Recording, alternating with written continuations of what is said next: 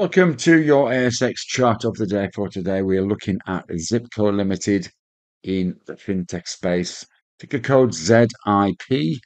It's the 6th of February, and we are seeing some interesting price action today. Let's have a look at the chart right now.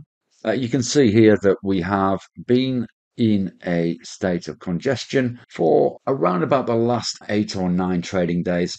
We have got a significant candle today, which has breached this 77-cent level and has pushed it over 80 cents, currently trading at 80.5 cents. You can see this level would breach the previous intraday high there on the 24th of Jan and takes us up to a level not seen since essentially 12 months ago, where you can see the 23rd of Jan there was that high close at 83. There's a couple of ways you can play this. This is a very nice rounded board, and the buyers are obviously in.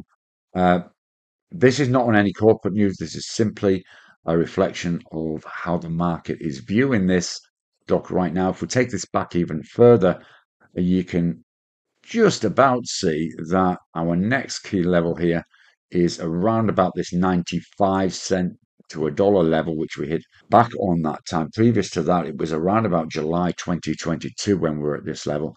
So this is a really important move on this. So we've put a line in the sand at 94.5, suggesting it may go up and test that, which is around about 15% up from where we are now. If we get some momentum that takes us through, this could be easily up to $1.